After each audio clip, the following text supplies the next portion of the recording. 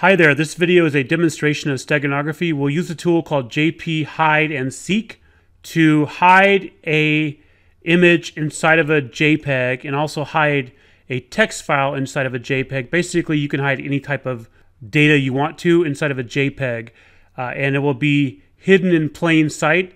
You won't be able to tell with the normal human eye that there's something hidden inside the JPEG unless you have both JPEGs, the original and the one that has something hidden into it, next to each other.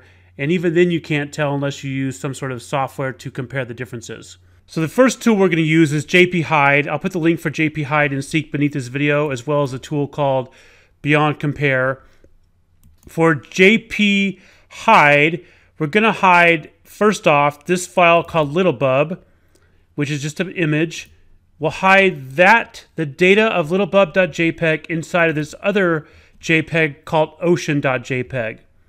This is a way to secretly transmit messages across the internet, and supposedly the terrorists that planned 9/11 used this method to use steganography and this type of method to share their secret messages. So let's type in JPHIDE right here. It gives you the syntax right here. JPHIDE input file, then output file, then hide file. So the input file is the file we're going to hide something inside of. That's the carrier file. So that will be ocean.jpg. The output file is what we're going to name the new file where we've hidden something inside of. So I'm going to do JPHIDE ocean.jpg. Output file, we'll call this ocean2.jpg, and the hide file is what we're going to hide inside of ocean.jpg. So let's do littlebub.jpg, and then it's going to ask for a passphrase. I just hit enter on accident there. Let's try it one more time. I'll do 1 2 3 4 1 2 3 4, and now we should have a file called ocean2.jpg over here. Here's ocean2. This JPEG should have the file called littlebub.jpg, or the littlebub picture inside of it.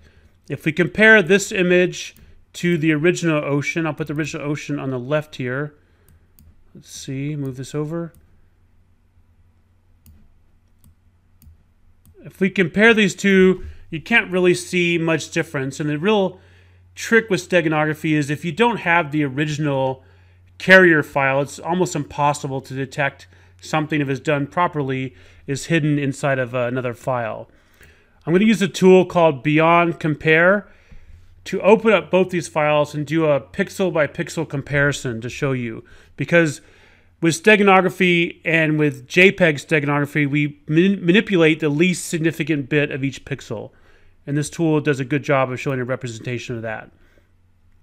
I'll put the link to Beyond Compare as well beneath this video. I'm going to go over here to Picture Compare.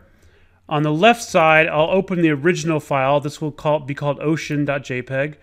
So I'm going to browse to that file. All right, ocean.jpg. On the right side, I'll open ocean2.jpg, which is the file that has the hidden data inside of it. And you can see right here, this is the original. This is the file on the right here with the hidden data. But you can see here on the bottom, this is a pixel by pixel comparison. And they look different because if I hover over one of these pixels, let's just say right here, on the left side, you can see on the screen the RGB, red, green, blue color. It's 17, 19, 42. On the right image, it's 15, 20, 42. So it's just a little bit of a different shade of blue, but to the human eye, we really can't even tell. So a tool like Beyond Compare is very useful, but it's only useful if you have the original image used to hide the image into. Let's try to extract the data now that we've proven we can hide it. We use JPHIDE to hide the data. Now we're going to use JPSEEK to extract the data out of ocean2. Ocean2 has the hidden picture of littlebub in it. So we use JPSEEK, and you can just type in, I'll clear this here, JPSEEK and nothing to get you the syntax. This one's pretty easy because it's just input file and output file. So JPSEEK. The input file is Ocean2. This is the file we want to extract something out of. The output file is what we're extracting out of Ocean2.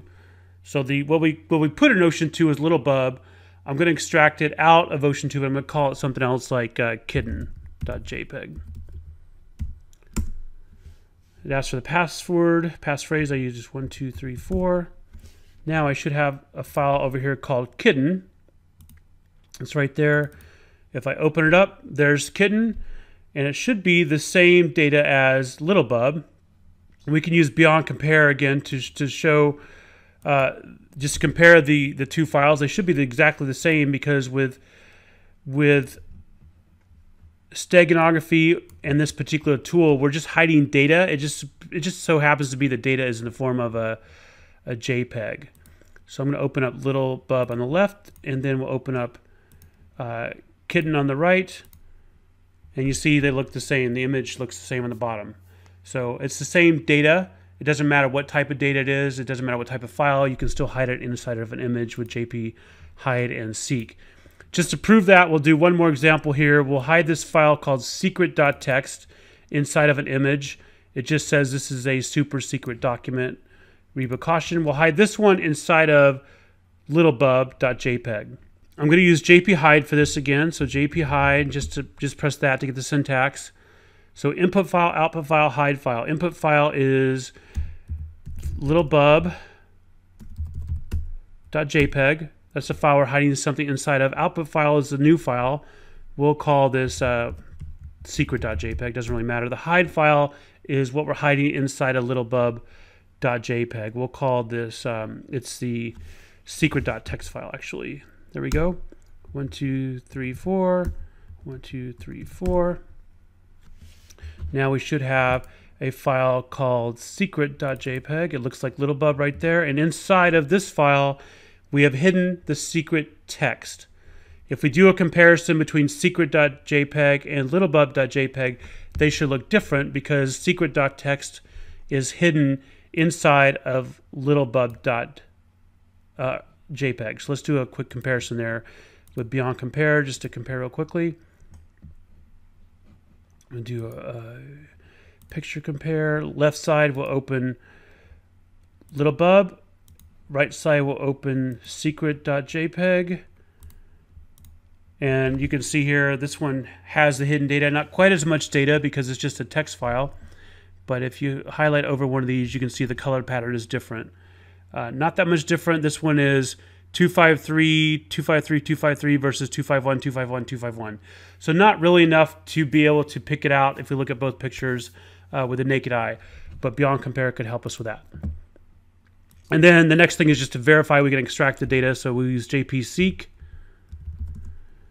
Input file.